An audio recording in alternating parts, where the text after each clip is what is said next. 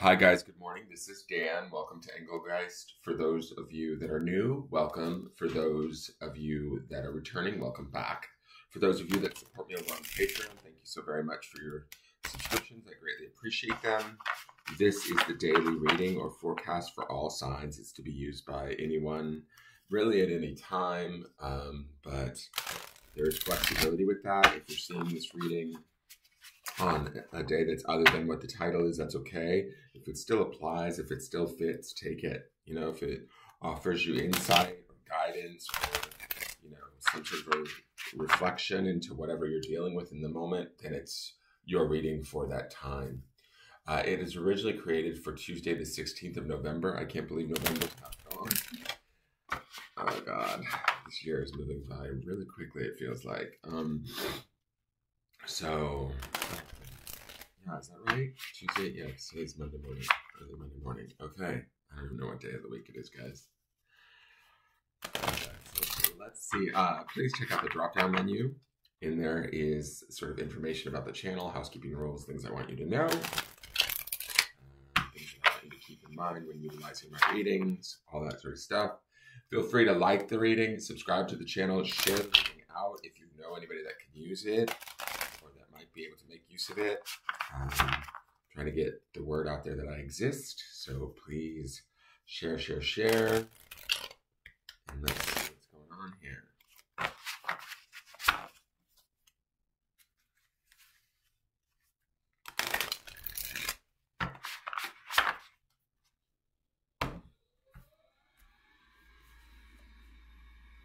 Okay, we've got the High Priestess. What a beautiful High Priestess card. Associated with the sign of Pisces. Second card, well, technically the third card when you count the Fool as number one, even though he's zero. He's the beginning. She is secrets. She is, and remember, it's interesting she shows up because, remember when I was telling you that the King of Swords was kind of hiding back? The underpinning energy of this first few days of this week was this sort of reluctant King of Swords that was sort of, sorry, it's sort of out of focus. Let me see if I can get it back in focus. Is it going to focus it any better? I don't know. Oh, there we go. He sort of felt like he was reluctant, like he was hiding some information to me or holding back information. Like a lot of us might have thoughts in our mind that we're not necessarily communicating or we're waiting for the right time to communicate. Yesterday, we saw that Five of Cups, right? Which brings in this Piscean sort of card next, which would be the High Priestess. So that was Monday morning's card, was the Five of Cups, which is this sort of sadness, maybe even a depression, a sadness, an emotional, welling up, let's say, right? Now we see the High Priestess.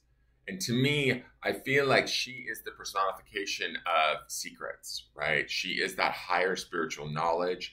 She is that sort of where kind of spirit and the emotions connect, right? Where they sort of communicate. And oftentimes it can be confusing, right?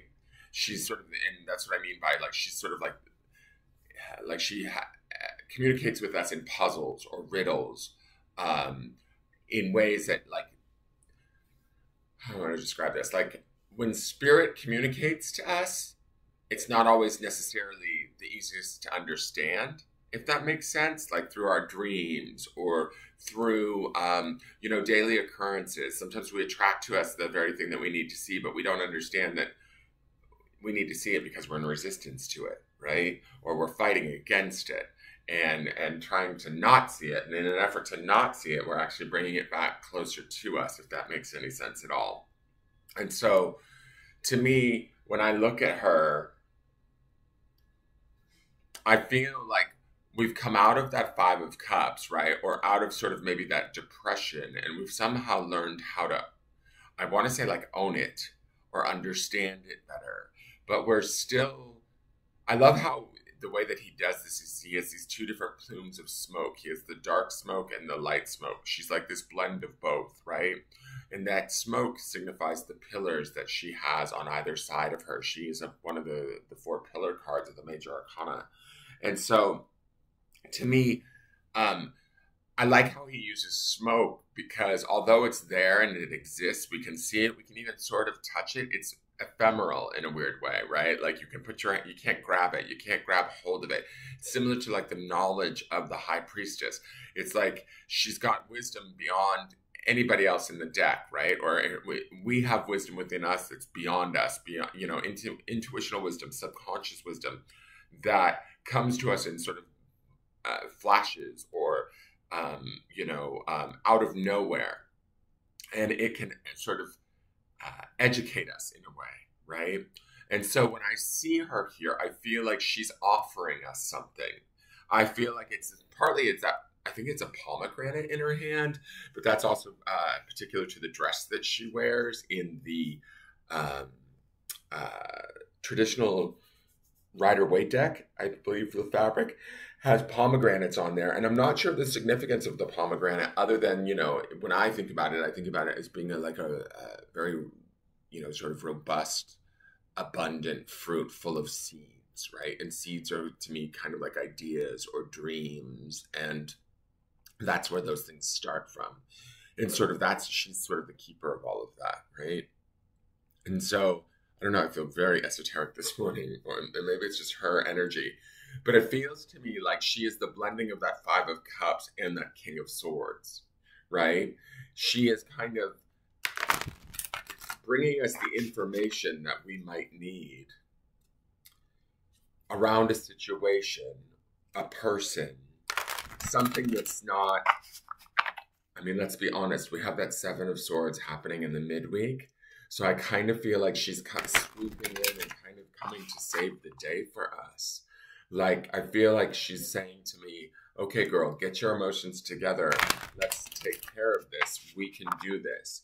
And the billowy smoke, which represents the strength of the pillars, the pillars, although it feels sort of, soft or vulnerable, it's just as strong as if there were pillars there. Does that make sense? Right? When there's sort of a flexibility, when there's a malleability to us or a mutability where we can move within the situation, but yet have the wisdom that we need that comes from that King of Swords, that comes from the High Priestess to make situations work for us rather than against us, to own them and control them in ways that maybe others won't necessarily quite understand, right? And we don't necessarily have to explain it to anybody else why we're doing what we're doing. That's also the secret. She's the High Priestess. It's like sometimes I think of her and she's like a big fuck them. Excuse my language, right? But that's kind of how I feel like her attitude is in a way. Not in a negative way, mean. It's just more like, what does it matter if they understand? This is your truth. And I feel like that's the power of the High Priestess, is like she comes in and she brings you that truth. And even if it may not even make sense to our own mind and our own ego at times, where you're like, your gut is telling you, do this. And you're like, wait, you want me to do that? And that's the High Priestess saying, yes, fuck them. Do what you need. Does that make sense? So there could be also, with her card showing up, there could be messages all around us on this day, messages to help us through. And what I mean by that is like synchronicities in our day, spirit coming to show us maybe answers to questions that we've had. Keep eyes out for that. Keep our intuition high. Keep our feelers out. Keep connected. Not only to that of spirit, right? But also to how we're feeling emotionally. She's going to cue you in that way. It's not always going to make sense, or it might feel different, awkward, weird, but she's going to help you. Like whoever was in that sort of rough patch of the Five of Cups yesterday, or whoever's having any sort of, there's a little bit of confusion that comes with her, but there's an empowerment that comes from sitting with her, right? From learning from her. Let her hand you the seeds of that pomegranate. Let her hand you that fruit, right? And see what that fruit bears, in other words, right? Because I think that there's an opportunity here for us. Although it's funny because I get this feeling that we might be reluctant to want this knowledge or this opportunity, but she's here if we want it. Let's look at the next card. Resistance. And I just got done saying, I don't know if we want her opportunity. Let me read Resistance really quick. I don't know if I read it the last time we saw this card, but I find this is interesting that it's showing up here with her, because I get this vibe that there's like this message out here. It's like the thing we don't want to see. And it's like we've known about it for a while is the feeling that I get. I mean, just when I'm thinking about the 3 cards that we've been looking at this week, with like starting with that King of Swords.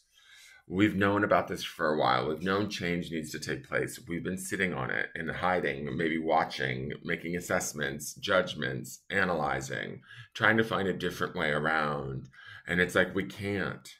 We have to kind of go through it, right? That's similar to how that crow is sort of flying directly into that storm. Like resistance is futile in a way. You know, the high priestess certainly can't be stopped in a way. Our spirit is going to rise up. It's going to give us messages. We can try and avoid them. We can try and not listen to them. But it's kind of like she will be heard sort of thing. So resistance is, there may be a strong wind coming your way. However, you do have the ability to find a path with the least resistance. Have you ever seen a crow get thrown by the wind? The bird may get taken off guard, but it finds its balance again. You are the sky, everything else, it is just the weather. Pima Chodron. And that's kind of interesting, right? So we don't have to let our environment overtake us, freak us out, and lose complete and absolute touch with whatever it is that's going on, right? And we certainly, I kind of feel like the path of least resistance is like, let's not fight what's coming at us. Understand we have a power about us. We have a sense or an intelligence about us.